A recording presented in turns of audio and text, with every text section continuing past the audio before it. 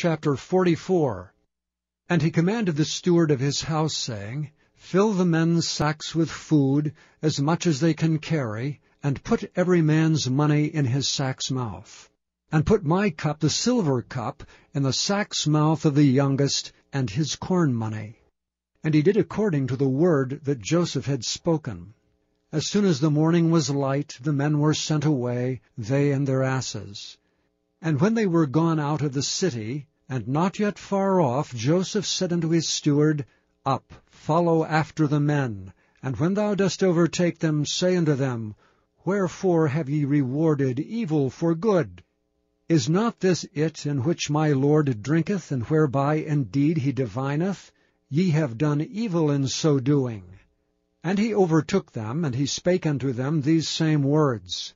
And they said unto him, Wherefore saith my Lord these words? God forbid that thy servants should do according to this thing. Behold, the money which we found in our sacks' mouths we brought again unto thee out of the land of Canaan. How then should we steal out of thy Lord's house silver or gold? With whomsoever of thy servants it be found, both let him die, and we also will be my Lord's bondmen. And he said, Now also let it be according unto your words. He with whom it is found shall be my servant, and ye shall be blameless. Then they speedily took down every man his sack to the ground, and opened every man his sack. And he searched, and began at the eldest, and left at the youngest, and the cup was found in Benjamin's sack. Then they rent their clothes, and laded every man his ass, and returned to the city. And Judah and his brethren came to Joseph's house, for he was yet there, and they fell before him on the ground. And Joseph said unto them, What deed is this that ye have done? Wot ye not that such a man as I can certainly divine?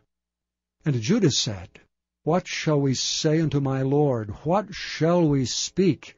Or how shall we clear ourselves? God hath found out the iniquity of thy servants. Behold, we are my Lord's servants, both we, and he also with whom the cup is found. And he said, God forbid that I should do so. But the man in whose hand the cup is found, he shall be my servant. And as for you, get you up in peace unto your father. Then Judah came near unto him, and said, O my Lord, let thy servant, I pray thee, speak a word in my Lord's ears, and let not thine anger burn against thy servant, for thou art even as Pharaoh. My Lord asked his servants, saying, Have ye a father or a brother? And we said unto my Lord, We have a father, an old man, and a child of his old age, a little one, and his brother is dead, and he alone is left of his mother, and his father loveth him. And thou saidst unto thy servants, Bring him down unto me, that I may set mine eyes upon him. And we said unto my Lord, The lad cannot leave his father, for if he should leave his father would die.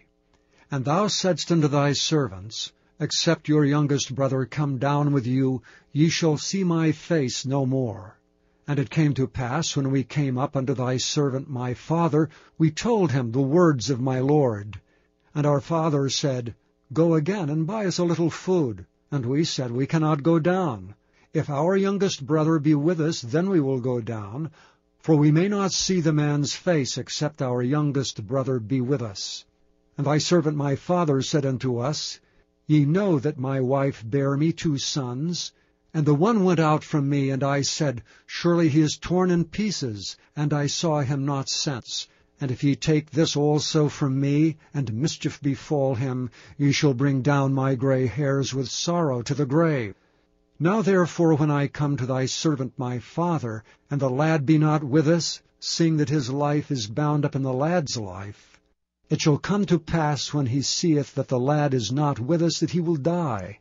And thy servant shall bring down the gray hairs of thy servant our father with sorrow to the grave. For thy servant became surety for the lad unto my father, saying, If I bring him not unto thee, then I shall bear the blame to my father forever.